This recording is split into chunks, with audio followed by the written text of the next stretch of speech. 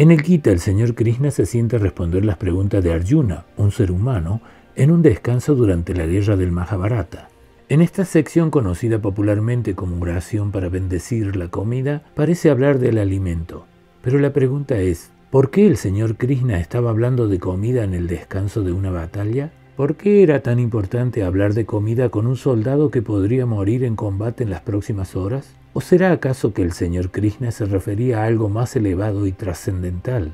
Hoy vamos a tratar de esclarecer el significado de solamente estas pocas frases. Veamos el primer verso, que contiene dos frases, BRAHMARPANAM, BRAHMAHAVIR. Cuando se lee la escritura en sánscrito pueden surgir algunas dudas sobre la pronunciación. Brahman es el nombre de la conciencia suprema. No es igual a Brahma, el creador, que es el Dios de la Trinidad, sino que Brahman es infinito, eterno y sin forma, y comprende todo lo creado y lo que aún no ha sido creado. Es el concepto de una ley única y total. Este video no es una clase acerca de la pronunciación y respiración correcta que debemos utilizar, sino que vamos a aprender de qué habla el mantra, por qué hay tantas interpretaciones y cuál es su verdadera importancia en el sentido más elevado. La correcta pronunciación de un mantra no se puede aprender recordando la melodía y el tono. Se necesita aprender correctamente cómo dejar fluir el aire que produce los sonidos y sentir también la vibración y resonancia en diferentes partes de la garganta, la lengua y el paladar. Vamos a repasar solamente algunas reglas gramaticales que aplican a estos versos. Brahman, cuando es leído en un texto, se pronuncia Brahman, pero cuando se canta se pronuncia Brahman.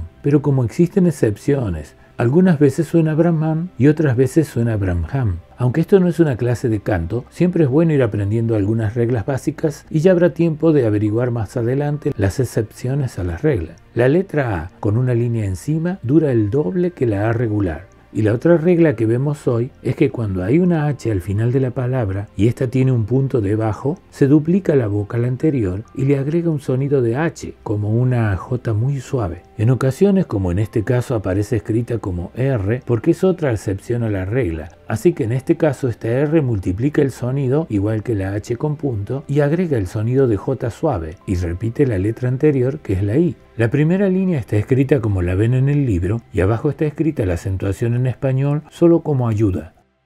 BRAHMARPANAM, BRAHMAHAVIHI, BRAHMAGNO, BRAHMANAHUTAM, BRAHMEIVATENAGANTAVYAM, BRAHMAKARMA SAMADHINA.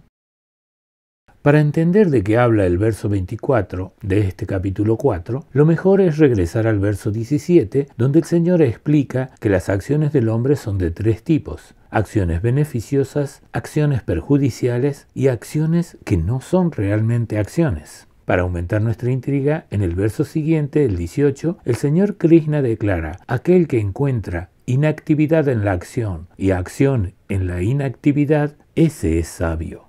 Recordemos entonces que el objetivo de esta conversación entre Krishna y Arjuna es comprender la inactividad en la acción y la acción en la inactividad. Krishna, en pocas frases, nos describe en una parábola acorde al entendimiento humano cómo es posible que algunas simples acciones son inactivas. La primera línea dice Brahman es Arpanam. La traducción dice que el Señor Supremo es la ofrenda o la cuchara según otros. En realidad, es lo mismo que sucede con el cáliz de la última cena en la religión católica. Es una copa ceremonial que podemos considerar tanto como instrumento o como ofrenda. Y esta copa Jesús la utilizó durante la ceremonia de la Pascua judía, recordando que el pan y el vino sería la manera de recordar que Dios está dentro de nosotros.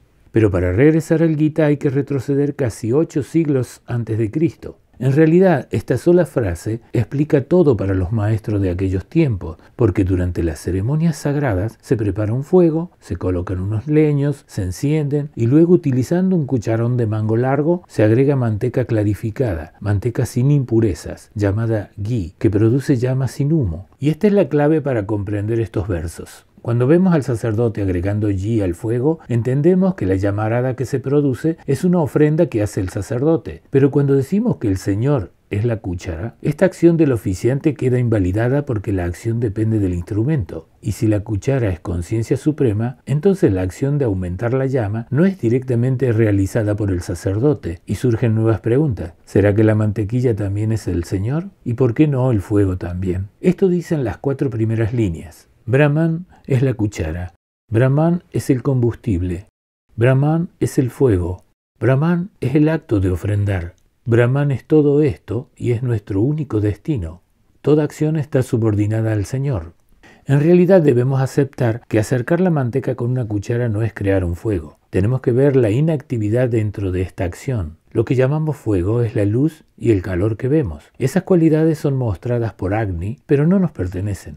Agregar leña al fuego no nos convierte en hacedores del fuego. De la misma manera, el sembrador cree que poniendo una semilla en el suelo es el autor de la planta. Nuestra acción es inactiva en el crecimiento. Y ahora se puede comenzar a entender la metáfora con la comida. El acto de comer es un acto de Brahman, es algo que la vida hace por la vida misma. Es una acción donde parece que yo hago, pero en realidad no solamente desconozco el proceso de la nutrición, sino que tampoco lo hago yo. Llevar la comida a la boca no es alimentarse. Esa comida debe ser procesada para extraer de allí nutrientes y energía y luego descartar los residuos que no necesitamos. Y no sabemos cómo hacerlo. Hay en el cuerpo humano más de 30 billones de células para alimentar con nutrientes y energía. ¿Y cómo se hace esto?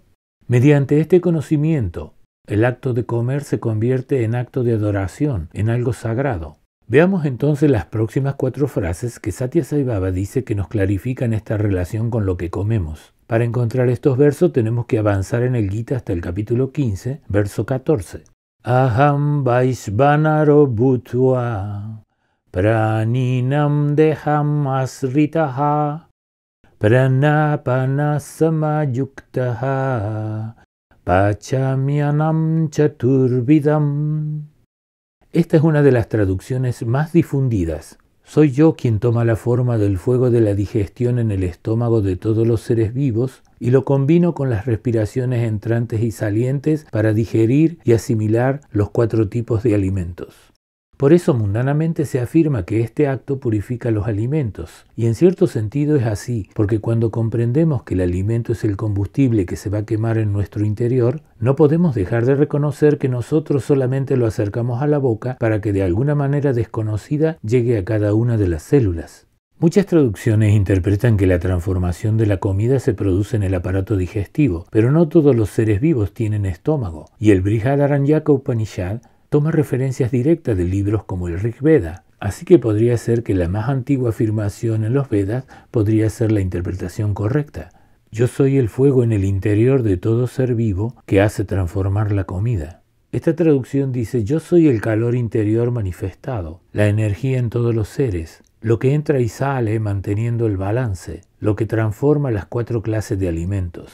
¿Y dónde precisamente está este fuego interior? ¿En el sistema digestivo o en las células? Porque pranapana habla de un proceso de respiración donde el oxígeno produce una transformación. Y también muy al interior de nuestro cuerpo existe un proceso denominado respiración celular, donde los compuestos orgánicos, la comida, son degradados mediante la oxidación, convirtiéndose en materia inorgánica y creando la energía que necesita la célula. Así que podemos considerar que la referencia al interior de los seres vivos es algo que está en las plantas y en los animales. Y las células son seres vivos también, y el embrión no tiene estómago. Sin embargo, sus células también se alimentan, se transforman y se multiplican. Incluso los procesos de ovulación y la fecundación dependen de esta actividad dentro de la célula. Así que este ser supremo o ley suprema es probablemente algo que está en el interior de la célula, algo que respira, que entra y que sale y que produce fuego, calor y energía. La ciencia nos dice que a principios del siglo XX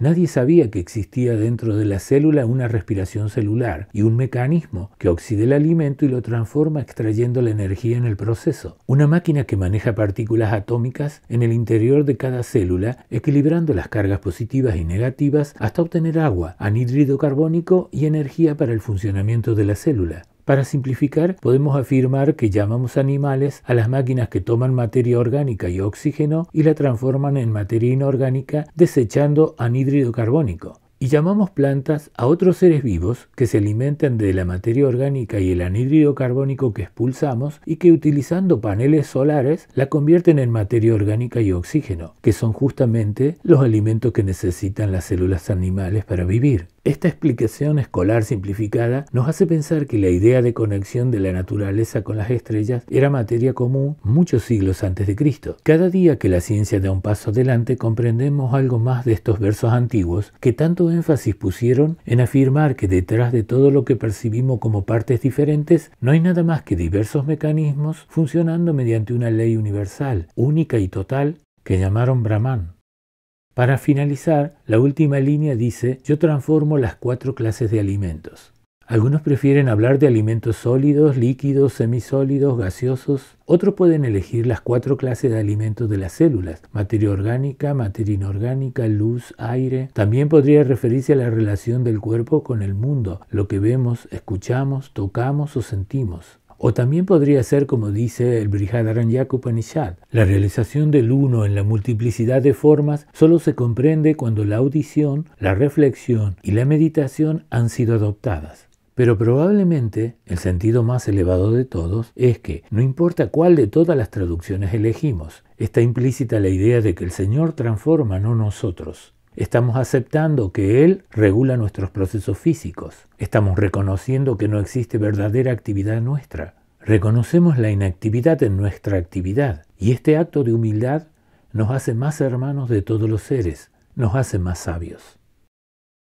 Consolidando en esta inclinación mental de ver a Dios en todo, el devoto se convierte en abnegado sirviente de todos, sin sentido de superioridad o inferioridad. Este es un peldaño vital que presagia un éxito espiritual enorme. Este conocimiento lleva al devoto tan cerca del Señor que se siente como camarada y amigo, el que comparte el poder y la misericordia del Señor, los triunfos y logros divinos. Se convierte en su saka, uno con el otro, como lo hizo Arjuna.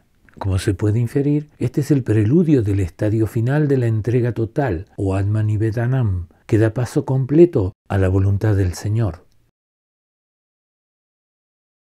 BRAHMARPANAM, BRAHMAHAVIHI, BRAHMAGNO, BRAHMANAHUTAM, BRAHMEIVA TENAGANTAVYAM, Brahma karma samadhina aham vaishvanaro bhutva praninam deham asritaha pranapana samayuktaha pachamyanam chaturvidam.